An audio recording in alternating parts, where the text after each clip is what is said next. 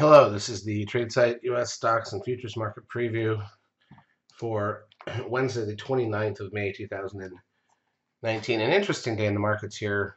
Let's talk a bit. Well, let's just look at the net first of all. Here's the ES front month futures contract.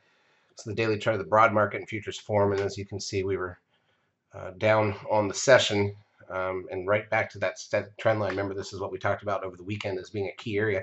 We're very close to cracking what's going to matter. And if you look at the NASDAQ side, it's almost worse. Here's a look at crude oil, down 26 cents, but still sitting right on that static trend line at 58.90. Gold up $1.90 to 12.79. There's a 13 Comer or seeker buy signal in place there. The S&P cash loses 23.67. So again, this is right on that red line. And just under that is that last support. And this is kind of a head and shoulders or an inverted cup and handle formation. Not pretty. The NDX also lost 22.58. This has now broken that static trend line completely and confirmed the break. So cracked the lows of recent times here, and we're in trouble. The SOX down 11.67. This is near the lows of the year. Well, at least since now, and since February. Biotech's down 42.55. Never really got going this year at all. Russell 2000 down 10. Very key area here on the small caps, which often lead the market. The VIX back up 17.50 for the close. That's up $1.65.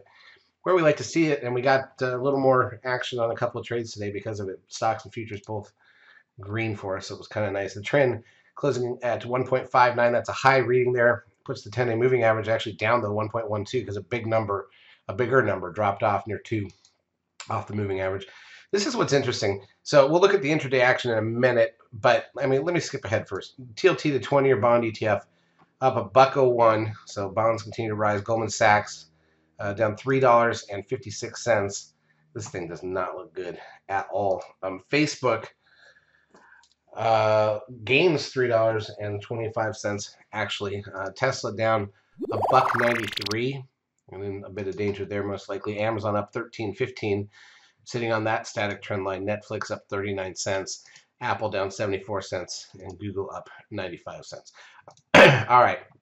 In terms of NASDAQ volume, I wanted to point out 2.3 billion shares on the NASDAQ. By the way, the advanced decline ratios were very negative, almost negative 900 each on the NASDAQ and the New York. So we go from the lightest volume day in a long time on Friday to the heaviest volume day in a while on Tuesday. But what's interesting was the early volume was very light. We almost had a volume warning again today.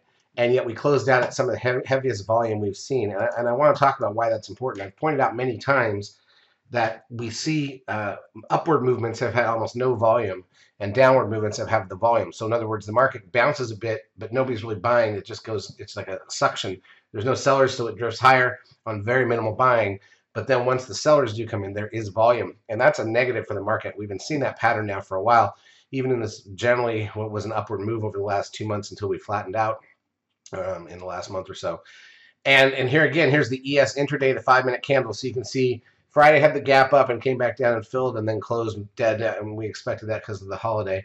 And then Monday, the futures open for a couple hours, and that doesn't really count. And so we open here Tuesday on a small gap up. We shot up for about 20 minutes. That's retesting the highs of Friday. That's the high of the day. And then we roll over, fill the gap, no big deal. We're doing nothing. And then we come out of lunch and we sell off. And that's where the volume was.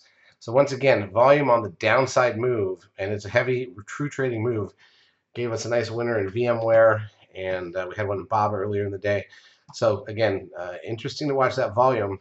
What looked like it could have been a boring day with the early volume number ends up being interesting because the volume came in. In terms of economic data on Wednesday, the only thing we have is the Richmond Manufacturing Index at 10 a.m. So we'll just keep trading it, but certainly. It'll be interesting to see what the market gives us. We closed the futures at 28.01. Yeah, okay, so we're down a little bit more again here, even ahead of the overnight session. Charts, as usual, brought to you by eSignal. If you've not yet taken a trial of our services, feel free to do so. We will help you out for a couple of weeks. Have a great trading